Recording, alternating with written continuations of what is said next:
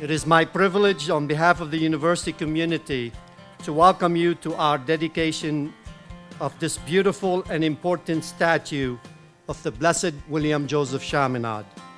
As a university community, and as a university community in the Marianist tradition, we thank the Curran family for their kindness, their generosity, their vision, and their contribution through these works to our shared and inseparable University of Dayton and Marianist mission.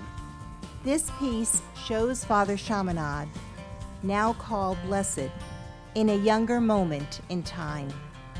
He is leaving Spain, having been exiled there for 3 years, and is on his way back to his beloved France. He comes with energy and a sense of mission. He is animated by the whisperings of God to model his life after Mary, the mother of Jesus, by being a witness and a bearer of the good news. The Blessed Virgin Mary is our motto. She is a very exact copy of her Son.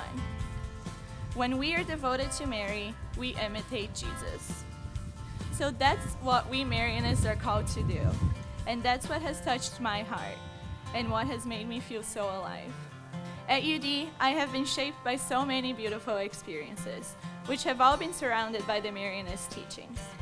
His arm is raised, but not in command or benediction. The palm is open, turned upward as if offering something new for our consideration, or perhaps extending his hand to join ours in invitation. His head is not thrust forward as if to say, "Follow me." He is looking down directly at us.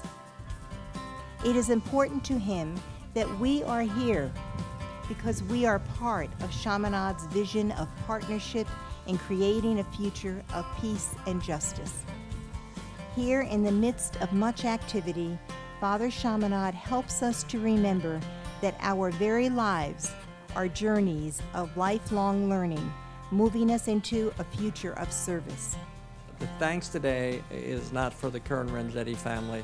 The thanks really is for the vowed Marianists who have spent so much time, and as the Society of Mary, committed to this university. And the fact that we've been blessed by the brothers and sisters and carried us forward, and many of us are now entrusted with a great challenge to make sure that this charism goes on for years and years, and we'll work together with the Marianists to do this. It is the culmination of a dream.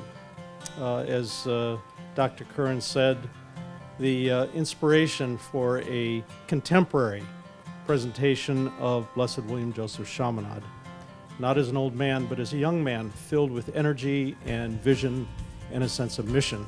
We are very, very grateful, and may this remind you of our gratitude and our deep appreciation for all that you are for the University of Dayton.